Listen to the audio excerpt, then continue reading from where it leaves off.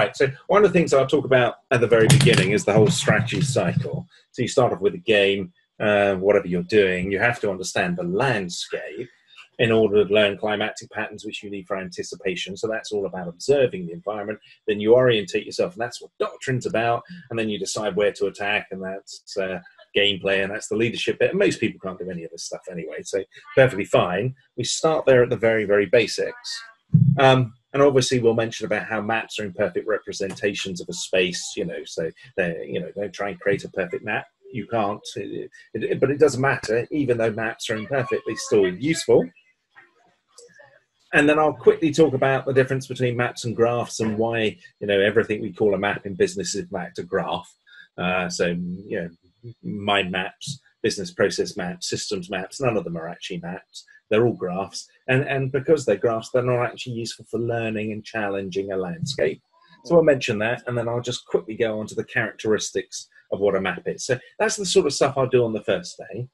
The second day, what I'd like to do is go through an example, and I'll use events. So I just, because you mentioned it, I just quickly... I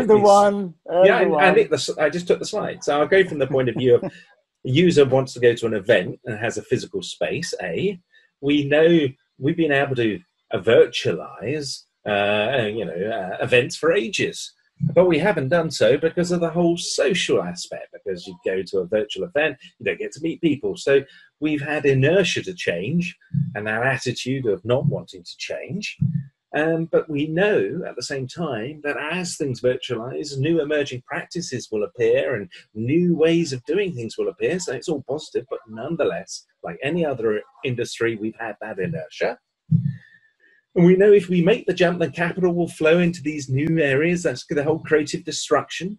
And what's driving the change right now is this new need for an isolation economy in terms of physical isolation. It's not that, the technology wasn't there. It's not that we couldn't do this. It's just people were resisting. There'll be piano playing in the background. My son is learning to play. And of course, if you're a business who sells physical space and events, well, you've got all the inertia to change. Well, that's point G, which is normal. Okay, so what we have is a whole bunch of businesses with pre-existing businesses, and what they believe, and this is the bit that we need to talk about, is that at the end of the pandemic, we're just going to go back to how it was. We just have to survive, and then we'll go back. We'll go back to physical events. We'll go back to our pre-existing business model, and all the rest of it. Won't it be great? And the answer is that's probably never going to happen. What's going to happen is we're more likely because of creating online events, where they're like, just stick around. We've got the experience to do this. We've just had inertia. We'll be overcoming that.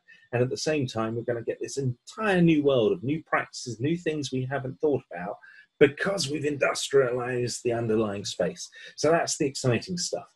So that's the sort of stuff I want to talk about on the second day. Does that make sense? Yep.